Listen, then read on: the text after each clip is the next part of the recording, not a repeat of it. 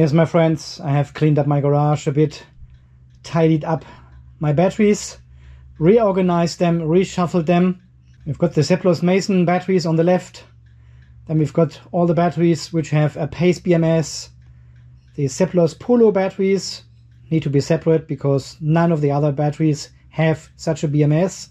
And here on the right is the vertical QSO battery with the Jiangbangda BMS, which we are going to replace with a PACE BMS soon.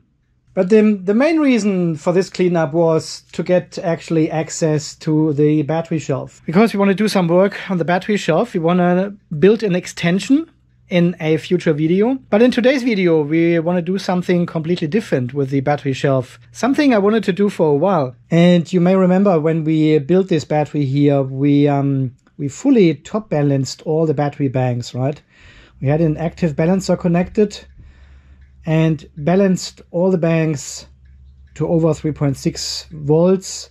So we gave all the BMSes the best start possible. And then after a year, I realized that the bottom battery was actually unbalanced when I fully charged the battery. Top battery were fine, middle battery with the JK BMS was fine, but this one here had always a deviation of around 180 millivolt at 3.45 volts.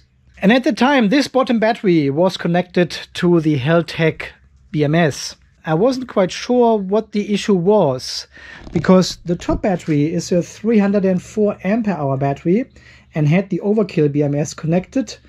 Totally fine balanced 18 millivolt difference deviation at 3.45 volts. The middle one never had an issue because the JK has an active balancer, so perfect. And the bottom one was, that was the one which gave me some grief. And at the time, I wasn't quite sure if this is related to the batteries, to the bus bars, to the connections, terminal connections, something, or if it is related to the BMS, the HELTEC BMS. So I did a swap. I swapped the overkill BMS with the HELTEC BMS. The top battery was perfectly balanced. The bottom battery was not. And I wanted to find out if the overkill is actually capable of balancing this battery again as it did up here, and if the HELTEC BMS is causing the same issue up here again, if it causes an imbalance of around 180 millivolt at 3.45 volts. And this swap was exactly 6 months ago. And today we are going to fully charge the battery again and have a look at these two BMSs and batteries and see what's going on. We are at 53.7 volts, but the battery was already fully charged. It is now 4:10. Welcome to the off-grid garage here, guys, in sunny hot Australia. 29 degrees again. The battery was already fully charged at around 12 o'clock, at around noon. Second day of spring. Fully charging the battery at noontime. Energy en masse. And I wanted to keep the battery on full charge so I can make this video here this afternoon.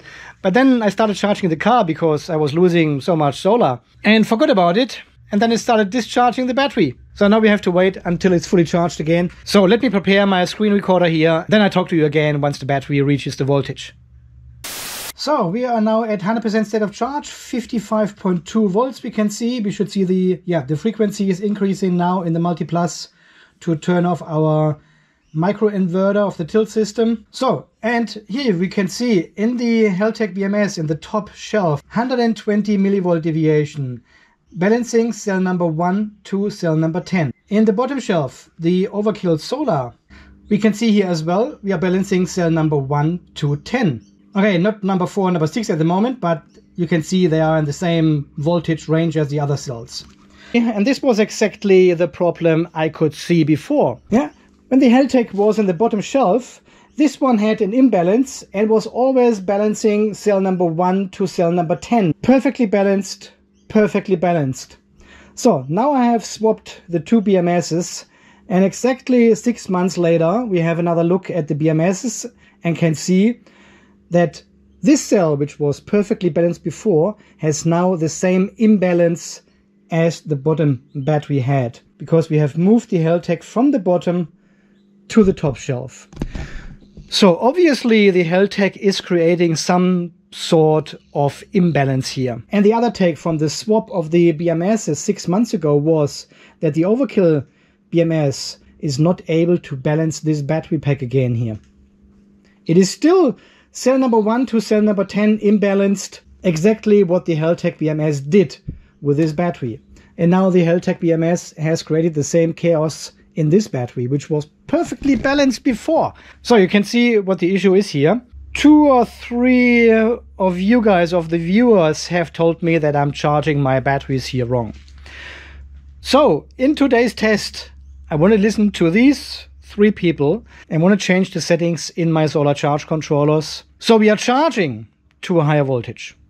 Because what they are basically saying is 3.45 volts is not enough to get the balancer correctly started. It is just out of the flat part of the charge curve. We are going into this deep area, but these passive balancers of the HELTEC BMS and also the overkill BMS, they've got around 150 milliamp balance current or so. But this is not enough at 3.45 volts to actually balance these batteries. And these people are saying, well, if you charge higher, these balancers have no problem to keep your battery under control. You don't need an active balancer at all then.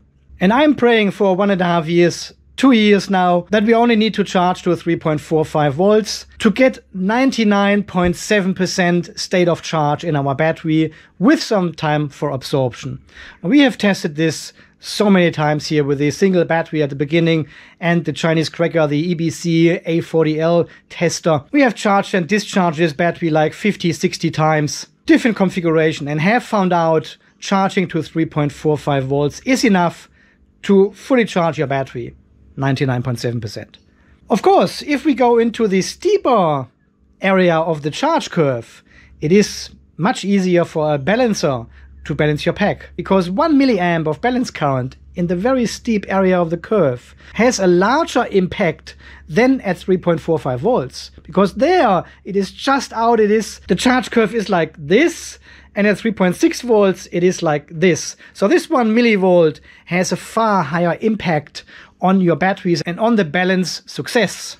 And one of these viewers actually said, Andy, you've got no evidence that charging to 3.45 volts only will actually prolong the life of your battery. Or in other words, charging it to a higher voltage will actually increase the degradation and make your cell go kaput faster. So we have discussed this a few times in different videos, that keeping the battery on a lower voltage actually prolongs the battery life. Because the higher the voltage in your battery is, the more stress it causes, and also the higher the degradation is. Lithium-ion batteries, 4.2 volts. If you charge them to 4.2 volts, you get maybe 500 cycles out of them. If you only charge them to 4 volts or 4.1 volts, you get like 1500 cycles out of them. And while this is lithium iron phosphate here with a different chemistry, I think the same law applies. The higher the voltage, the more degradation we cause. But nevertheless, I want to listen to these 3 viewers and want to increase my charging voltage to higher. And because we are now in springtime, I probably fully charge my battery every single day now. So we can actually see what these 2 BMSes and their internal passive balancer will do over time at a higher charging voltage. And now you can see something funny here, because all the MPPTs are in float mode, so they are trying to reduce the voltage to 53.6 now. But the tilt system is still trying to charge to 55.2 volts, because it's running another cycle now and wants to absorb again for an hour. So the tilt system wants to raise the voltage, the MPPTs wants to lower the voltage, and now they are fighting a bit, but the voltage is slowly decreasing, and there's only 100 watts coming from the tilt system at the moment, and this is not enough to keep the voltage up. But I will help them, because we are going into the carport MPPT solar charge controller, because this is my master controller here, and if I change the setting in here, all the other 3 solar charge controllers will listen to this carport master. Okay, settings. Okay, usually we charge to 55.2 volts, as you can see here, absorption voltage, and now it's trying to lower the voltage to 53.6. So we are just going to set the float voltage now to 56.8. So we should now see all the solar charge controllers ramping up again and charging to 56.8. And 56.8 is 3.4 3.55 volts per cell if they're all balanced. And by doing this test, we don't need to change anything in the BMSs actually, because they can still start balancing at 3.45 volts as before. They will just keep balancing until they hit the set precision, which is, I think, 5 millivolt or so. I'm not sure if we can fully charge this battery. The light is dwindling. At 5 p.m., sun is going down, charging with 5 amps into the battery, but well, maybe this is the solution for all these batteries and all these BMSs to charge to a higher voltage. So the internal balancer of these BMSs can actually handle these batteries. And we don't need an active balancer. And charging a battery to 3.6 volts is still within the specifications for these battery cells. So there's nothing wrong doing it. It is just getting close. We haven't got enough power to fully charge. So I'm using the power supply to put another 5.7 amps into the big battery shelf. And now we are charging with 10 amps. I'm just helping out to get to 55.2. I have turned off all the loads as well. And still, that's not enough. 350 watts plus 61 from the tilt system. Oh, wow. Okay, so I have now activated all the screen recordings for all 3 BMSs. And we can also see the JK BMS is a bit struggling here. 127 millivolt deviation at 56.2 volts. And I think the HELTEC BMS will shut down any moment. We are at 3.625 volts. And so will the Overkill Solar BMS at 3.62 volts. Then it's only up to the JK BMS to supply power to our load. So I'm not even able to charge to 56.8 volts. Over 250 millivolt in the HELTEC and the Overkill BMS. Wow. Let's see, I'm slowly increasing the voltage now on the power supply, because there's nothing coming from solar anymore. We have to rely on the power supply, but it doesn't matter. It's the same effect. And the Overkill 3.64, while the JK BMS, the highest cell, is at 3.58. And you can see here the result, what the HELTEC BMS actually did to my 2 batteries. Cell number 1 to 10 are much higher than the other cells in the pack. Both BMSs have now turned off, and we supply only power to the JK BMS, which has 162 millivolt as well, so that's not great, at 56.8 volts around. And we can now see here the charge balancer of the Overkill BMS is now continuing to balance because we hit a cell over voltage protection. This is the same behavior we can see in the Pace BMS actually, because they have a charge balancer as well. If you stop charging, it stops balancing unless you hit an overvoltage protection. Then they keep balancing. And the Overkill, which is in fact a JBD, does exactly the same. So we have now reached a 56.97 volts.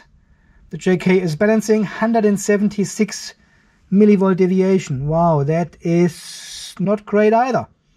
And I think this is something which gets a bit camouflaged if you only charge to a 3.45 volts. But then on the other hand, is it important to have your battery actually balanced at a higher voltage?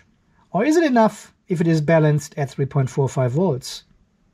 How much capacity would you lose if the battery is not balanced? And the major question is here, would you need the additional capacity which you would gain if the battery is fully balanced at a higher voltage? Okay, my friends, we are close to sunset now here in sunny hot Australia. I have to turn on my loads again, my pumps and everything, because we are running idle at the moment with the battery shelf. I've turned everything off. So I will keep the settings at 56.8 volts for the next couple of days and see how it goes. So if you look at the Victron VRM, you will see a much higher battery voltage from now on. And this is exactly the test we are doing right now. So both the top battery and the bottom battery had over 250 millivolt deviation at 56.8 volt. And we could also see the JK BMS was at around 180 millivolt, which has now come down to 168. So let's see if we can balance these batteries at the top and at the bottom with the HELTEC and the Overkill BMS, just by charging to 56.8 volts for a couple of days. And if these passive balancers are actually able then to bring this all a bit down, balance them out, and maybe that is the way to go with the Seplos Polo battery, for example. Maybe the internal balancer works at a higher voltage. What do you reckon? Alright guys, as always, thank you so much for watching. Thanks for all your great support.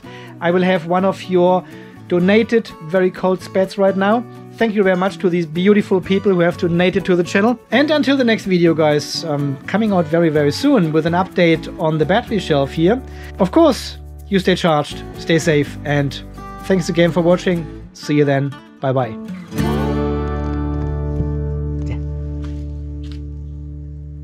That is cool. That's a cool feature.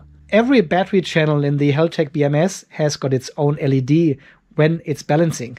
So there's always a bit disco here.